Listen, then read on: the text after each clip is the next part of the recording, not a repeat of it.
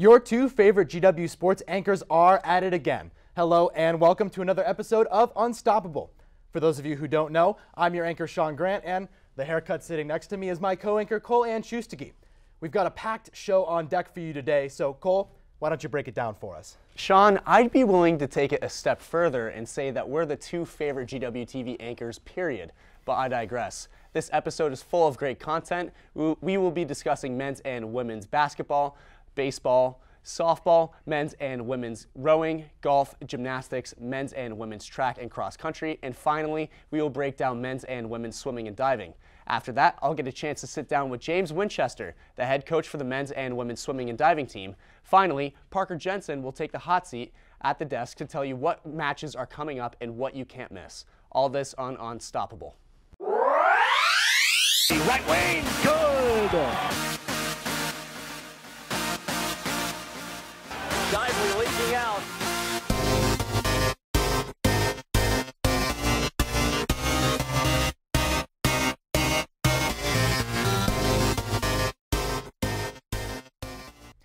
Tipping things off now with men's basketball, whose season ended abruptly with a second-round exit in the A10 tournament.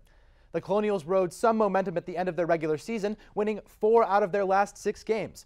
They then started off the A10 tournament with a strong 78-72 victory over Fordham. It seemed like the Colonials offense had finally found some rhythm, and some people were hopeful that they could make some noise. That rhythm faltered in the second round, however, and the men's team fell to St. Louis 70-63. The loss marks the end of the careers for two true Colonial warriors, Yuta Watanabe and Patrick Steeves.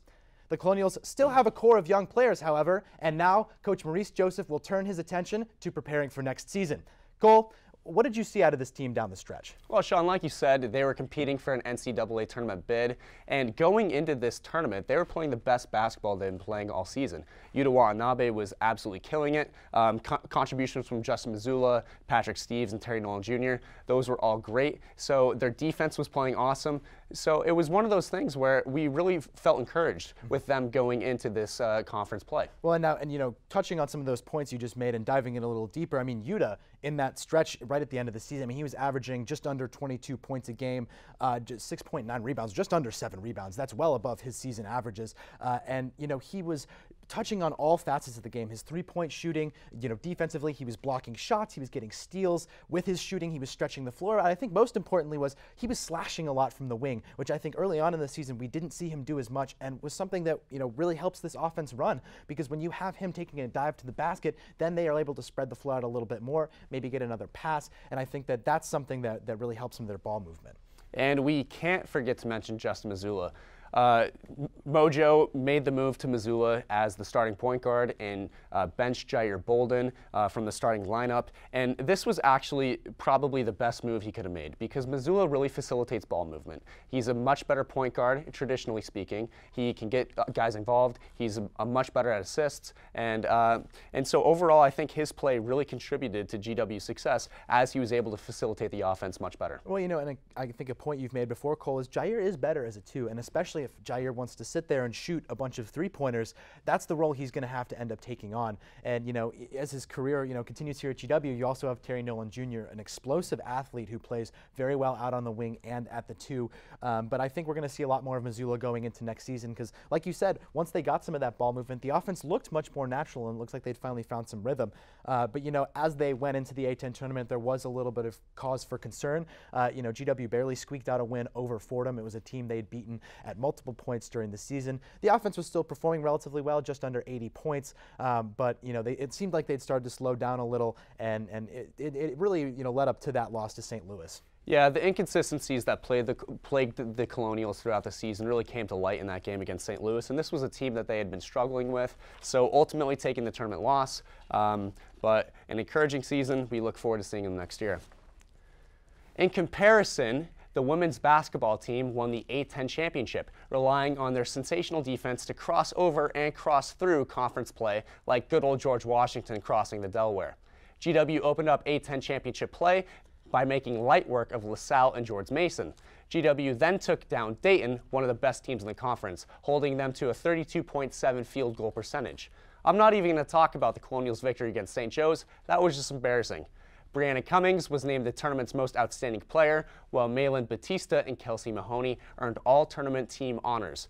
Finally, after making it into the NCAA tournament with an automatic bid, GW lost to the Ohio State Buckeyes 87-45. Sean, what were your major takeaways throughout this tournament? Well, you know, Cole, as you talked about, I think it was that vaunted defense that the women had that really carried them through the A10 tournament. And in the latter half of the season, you know, we really haven't talked a lot about how this team was hovering around 500 for a big part of the season, and they really made that run in the end. And you know, we talked about how with the men's team they cooled off too soon. This team got really hot right at the right time. But you know, again, touching back on that defense, against opponents outside of the top 25, the women's team never gave up more than 75 points. I think a point is very impressive given that they were never ranked themselves. And then Dayton, the #1 seed in the A10, GW hold them to only 53 points in the Atlantic 10 tournament. I think all around their defense was just very consistent. Every player did their job. Everyone was going for loose balls. I mean, you saw lots of players on that roster throughout the A10 tournament. Each of them had at least one block and at least one steal in each of the games. So really a team effort. There was no one player who wasn't that anchor on defense, but everyone contributed. However, that defense did not show up against the Buckeyes as they lost 87-45, like I mentioned. And it's interesting to see the dichotomy between conferences when tournament season comes around. Ohio State in the Big Ten, GW in the Atlantic 10. It's curious to see how their play matches up with our play. And so it's something that we need to look forward to and make sure that we're staying up on par with those programs. Right, well, and I think another thing you got from that Ohio State game, it wasn't just the defense, but it was also the offense. 45 points, a very low total. And, you know, the women's offense never really found a good stride, kind of like the men's did at the end of the season. You know, in that Atlantic 10 tournament, the team never put up more than 69 points in one game. And I think a big reason for the struggles on offense was their three-point shooting. You know, all season long, they were never able to find consistency outside the arc. And that really, you know, that really hurts your offense when you have such strong forwards like Kelly Prange and Nila Luma. But then if you don't have the shooting to back it up, if you're not able to spread the floor out, teams are able to collapse that. I mean, I think we saw a lot of defenses ended up running 2-3 zones against GW because then they could just collapse down on Prange and on Nila Luma. And I think that's a reason why their offense faltered at the end of the season. And last point, Sean, I think we have to mention that the future looks very bright for the GW program. Coach Rosati had an outstanding performance this season, so there's a lot to be encouraged about. Right, and you know, you do have a lot of freshmen on that team like China Latimer and Nila Luma. Now, throwing a curveball and taking you out to the ballpark with the baseball team now, where the Colonials currently hold a 16-12 record. With that being said, they have an absolutely dominant home record of 12-2, showing that Barcroft Park is not a friendly place to play, especially if you're in the Atlantic 10 Conference. Statistically speaking, GW hitters have been sensational at the plate. 5 players in their starting 9 have a batting average of above 300, much better than the conference average of 242. Additionally, GW is well above the conference average in home runs, hits, and RBIs. The Colonials' bullpen rotation is also firing on all cylinders. Most notably, Nathan Woods and Elliot Ramo have been dealing from the bump with ERAs of 2.09 and 2.50 respectively. Next up, GW will play a 3-game series against North Carolina Central. Bringing the outfield walls in 200 feet, the softball team is off to a hot start, racking up 22 wins, 15 of those being at home. It would be an understatement to say that the Colonials are dominating the batter's box. With the team batting an average of .331 with 300 hits, 26 home runs, and 195 RBIs, GW has been raking opponents, non-conference and conference alike. The Colonials aren't playing softball, they're playing hardball. George Washington opens up their A10 road schedule against Rhode Island, beginning a long streak of games away from the beautiful and fully integrated Mount Vernon campus. Sean, how can the Colonials maintain the success that they've seen at home on the road? Well, you know, Cole, I think it's always difficult to, say how is a team going to maintain that success, especially when you see a team play so many home games right at the start of the season. You know, when you play that many home games, you really get adjusted and acclimated to playing in your own ballpark, and especially if it's a hitter-friendly ballpark, it might be hard to make a transition going on the road. That's not to take anything away from how strong the women have started off the season, but it will definitely be a transition for them. The Bats have really come alive, though. I mean, now that we're talking about it, they have 8 games where they tallied double-digit runs, And they also won 7 games by mercy rule after 5 innings, just because of how many runs they scored. So when you couple those facts with the other facts you highlighted in the recap, I think it really speaks to just how strong these hitters have been. And Sean, I feel like we can't talk about softball and not mention Jenna Cohn. The sophomore tore it up last year, being a sensational freshman, and she's continued it this season thus far. Currently has a .440 average. That means she's hitting half of the pitches that she sees, and she has an on-base percentage of .517, which means that she's getting on base very well. So her success has been absolutely phenomenal. Well, and a couple other points there, I also think, Cole, she has 8 home runs and 43 RBIs. Like we mentioned, the team has around 200 RBIs, so she accounts for nearly a quarter of the team's offense, which I think that's just utter dominance from her. We'll have to see if she can sustain this streak as they move on the away stretch, like I said.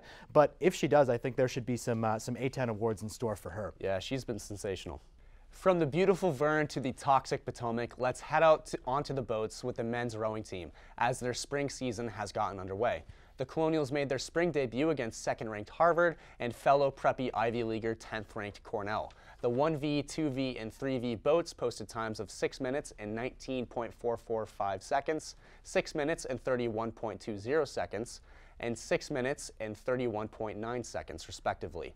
GW finished third in all these events. This past weekend, the men also competed in the George Washington Invitational. Similar to the men's team, women's rowing also competed in the George Washington Invitational this weekend on that toxic Potomac you mentioned, Cole. Leading up to that event, the Lady Colonials blew the competition out of the water and posted one of their best team performances to date at the Murphy Cup. The team saw 3 of their 4 boats earn medal honors in a field of 18 crews. Both the varsity 8-man boat and the JV 8-man boat placed first in their respective morning races before advancing to the afternoon grand finals. In that meet, the boats challenged their opponents and finished the day with a pair of third-place performances. We're going to head to a short commercial break now, but when we return, Cole and I will wrap up this rundown.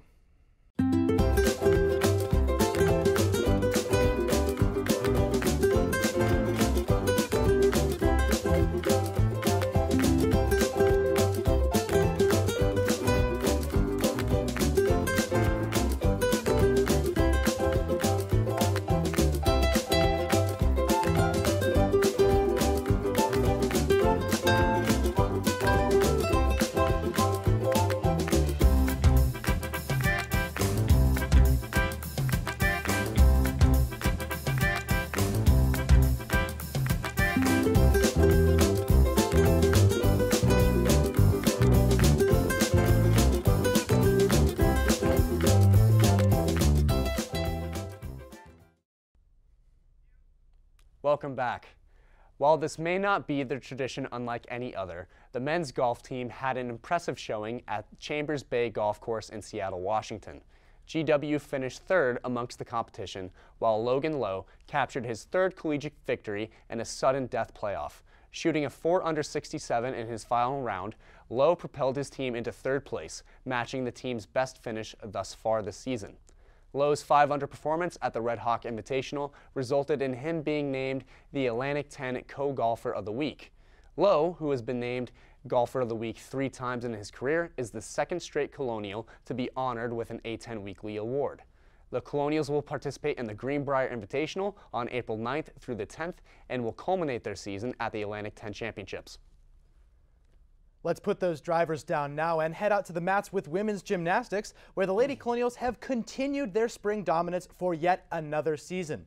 Since the beginning of March, the team placed first out of 4 teams at the Brownie and Girl Scout Day meet, first out of 3 teams at the Senior Day meet, and third out of 6 teams at the EAGL Championship.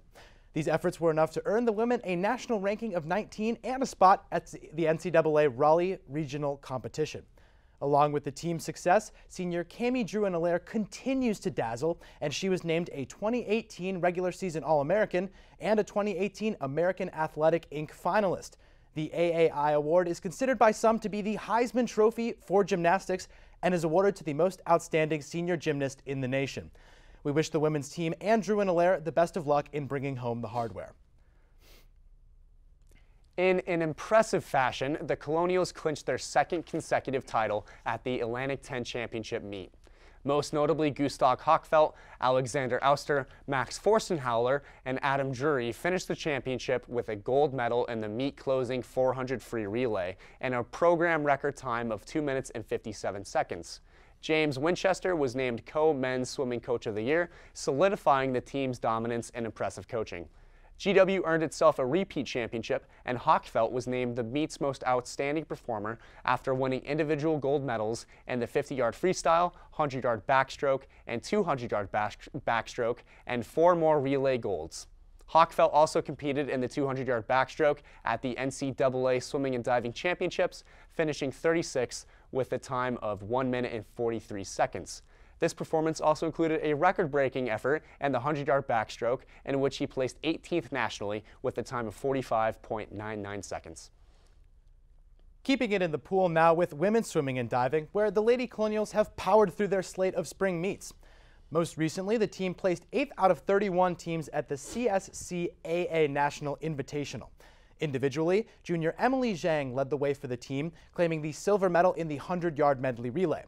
Sophomore Gemma Atherley also had a strong showing in the meet, finishing 10th in the 200-yard backstroke, helping the Colonials rack up a total of 598.5 points.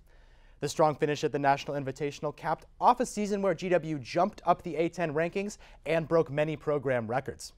The George Washington men's track team began their 2018 outdoor season this past weekend, competing in the Raleigh Relays in Raleigh, North Carolina, and the Navy Invitational in Annapolis, Maryland. Carter Day began the season with an impressive performance in the 5,000-meter race at the Raleigh Relays with a time of 40... It's okay. Come on. We're almost there. It's fine. See, this is another reason why I hate Andy in men's track and cross country.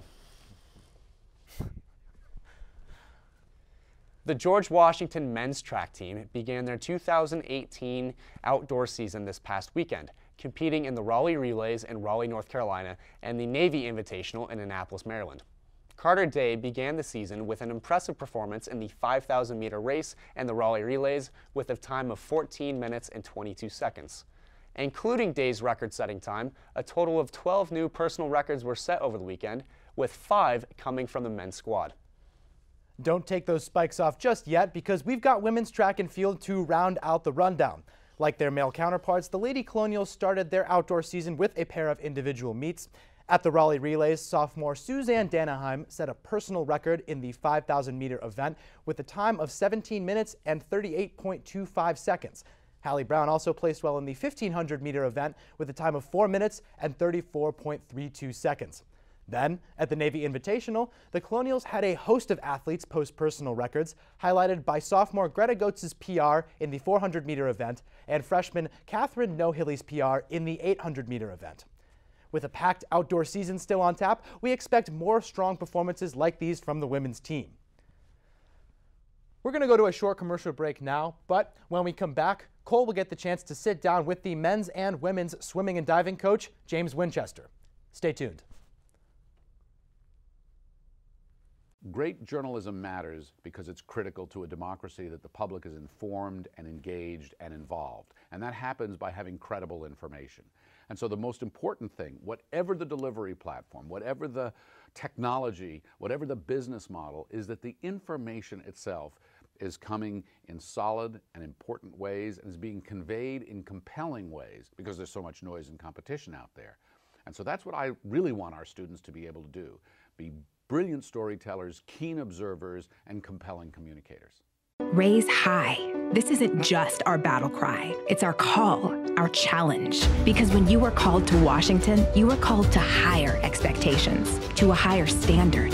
We are called here to advance knowledge, to serve society, to change the world. This is the George Washington University, and what we make is history. So stand up, be bold, take risks, press on, push harder, raise high.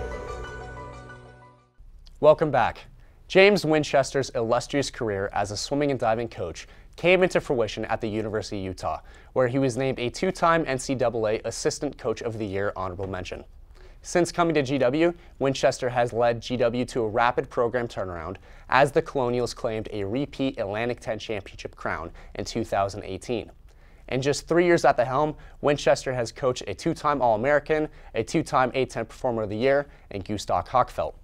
Additionally, he has helped earn 12 A-10 All-Conference nods and 3 A-10 All-Academic honorees on the men's side. Additionally, the GW women claimed 3 gold medals and silvers. Joining me now is Coach James Winchester. Coach, thank you for joining us. Thanks for having me, Cole. So we kind of talked about your previous success. How has your past experience contributed to you as a coach? You know, I've been very fortunate to have some unique experiences at some different schools. Obviously, you mentioned the University of Utah and being at the Pac-12 level. It's you know, it's pretty phenomenal to be around that sort of level of athletes that have been to the Olympics or All-Americans at the NCAA Division I level. But I've also been at the mid-major level before. I was the head coach at the University of New Orleans for a little bit as well, and that was a great experience, especially coming out of Hurricane Katrina down there. And I actually got my start at a Division II school called Drury University, which their school has won like 15 or 20 NCAA Division II championships. So I've been lucky enough to be around a lot of successful coaches and programs, and in some aspects, I guess, see how it gets done. Now, you kind of mentioned individual performers at the University of Utah. Yep. We have to mention Gustav Hochfeld, yep, because he had such a great season. So what did you see from him this year, and how did he contribute to the team's success?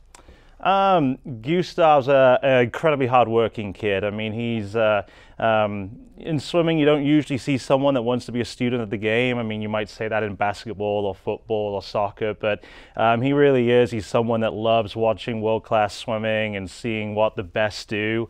Usually in swimming, kind of like running, you just kind of go up and down and keep going. But he really has, you know, this year turned it up a notch in the sense of his work ethic, his leadership as a captain, and also just in sort of that application of finding the, I guess, the little things to do better.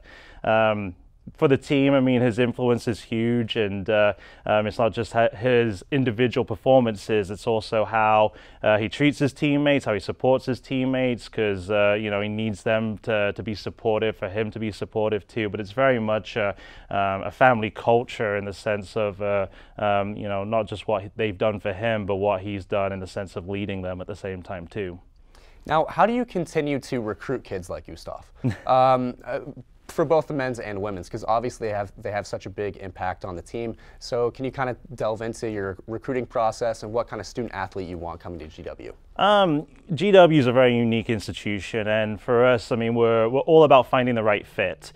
Luckily for us in recruiting, you can look at the times and see sort of the progressions, but what we're really looking for beyond that is, are you hardworking in the classroom? Do you want to be in an environment that GW offers? I mean, we're such a unique school with so many strengths that a lot of the academic side, GW sells itself. So for us, we're really looking for those fits first in those areas, and then after that, we're looking for the right type of people that want to be selfless, come in, work hard, be part of a family environment, and at the end of the day, want to get better, not just as a student or an athlete, but also to get better as a person. Okay, so 2 years, 2 titles. Do you feel pressure to three-peat?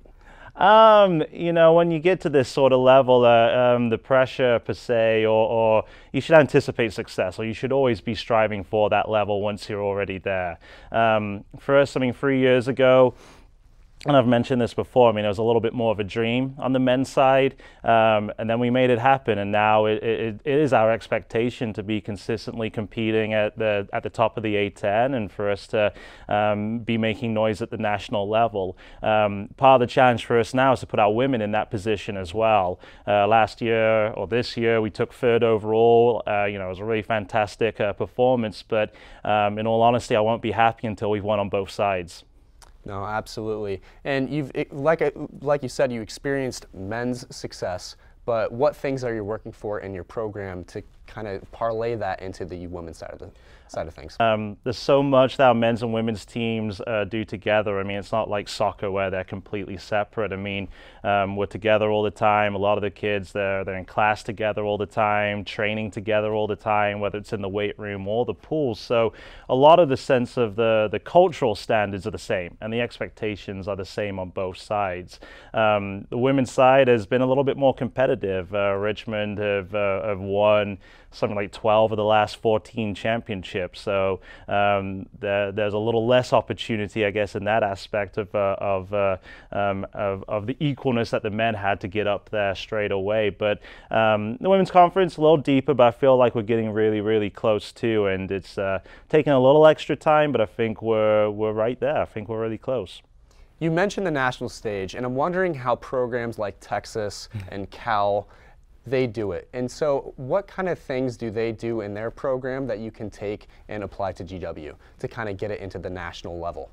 You know, for those schools, you're talking about the best of the best. I mean, they have a lot of certain advantages that we don't, in the sense of history, tradition, a lot of athletes that are training at those sites that are staying there post-collegiate.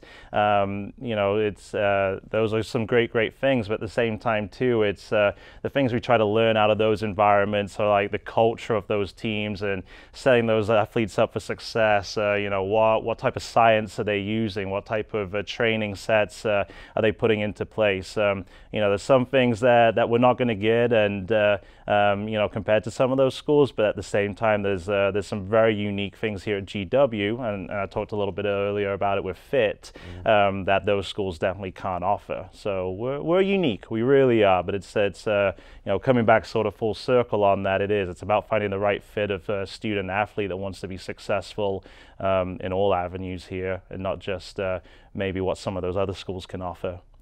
With that being said, what are your goals for next season? You know, we seems like we've barely finished this season with NCAA's just what seems like over a week ago, and with Gemma Affley at the Commonwealth Games right now. We're already sort of at that stage of reevaluating with the student athletes some of their summer goals and plans, as well as preparing for next year. Right now, a lot of what we're working on, and it sounds a little smaller maybe, but is getting the team sort of feedback and involvement in the culture and our standards, and really laying the foundations in that aspect before we start talking per se about you know, some of the bigger goals. It's I know this year we didn't talk about championships until at least until October, so we're a month into the season. But with success comes the expectation, like we talked about earlier. So we might not talk about it much, but we want to be a successful program, and success means you know, bringing home some of the hardware too. So I'm not going to say it, but we want to be bringing the hardware home again. So what women do you think will be key contributors to your success next season, and how are they going to play a role in the team success overall? We've had some really good progression from our women this year. You know, Abby Fusco's left a heck of a legacy as a senior graduating now, but the ones that are going to have to step up are going to be Emily Zhang. I mean, she's been phenomenal the 3 years and a real leader inside the pool, and is really developing her leadership skills outside of the pool. We've got a couple of other girls in the junior class next year. Gemma Affley and Jackie Torres are going to be expected to step up, and we've also had some really good freshmen this year that'll be sophomores that will have the opportunity to step up as well too. Our recruiting classes coming in, we feel, are very strong on both sides, so we really think our women are going to improve. But there's going to be a lot of opportunity for a lot of our girls to kind of continue their development and step up as well. Do you feel as if the athletes that are stepping up and filling those shoes are cognizant of what they have to do? And do you think that they're up to the task? I believe so. I mean, when the expectation starts becoming more of a reality, which it has been in our recent history compared to when I started, you're well aware of what you're working hard towards. We might not talk about it every single day, but you know that there's a sort of end to the process, and an evaluation stage with our performances at that stage. But I think at the same time too, I mean, we really value it might sound simple, but it's work. We really do value sort of like the hard work and how we put things together. We're very process oriented. So a lot of it is our focus on the now and sort of those things that we can control, especially over the 6 months that a season can take. I mean, there's a lot of things that can happen with injuries and illnesses and obviously academic stress at the same time too. But, you know, we really try and focus a lot more on the right now, the process, the hard work, showing up each and every day, having a great experience and, you know, putting those sorts of things together towards like the end goals. So the girls, you know, and the guys, they know that there's more hard work ahead. They're not complacent. As a coaching staff, we don't allow them to get complacent, but they're fully, I think, aware of where we're heading and where we want things to go. Coach, thank you so much for joining me. Pleasure. Thank you.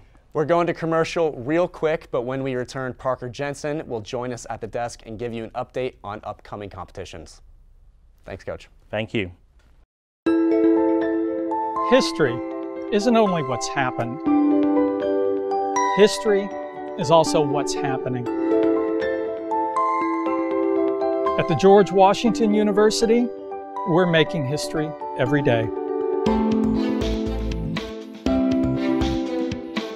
We pass legislation that shapes our lives, our culture, and our future.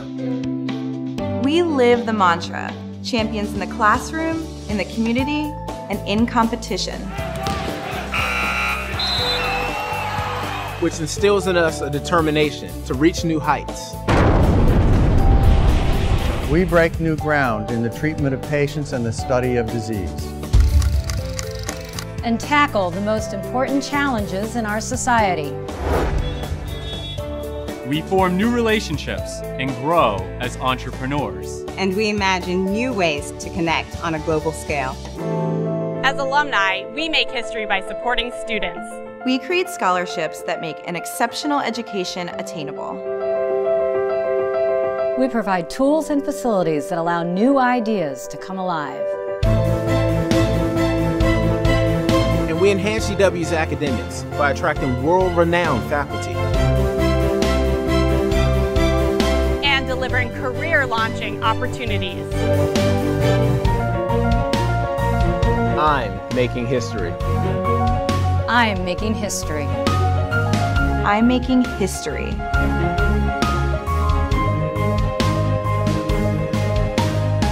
The George Washington University is making a difference.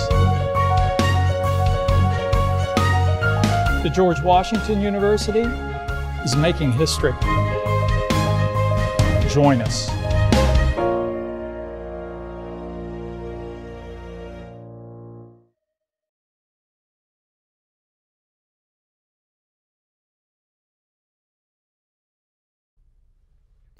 Welcome back.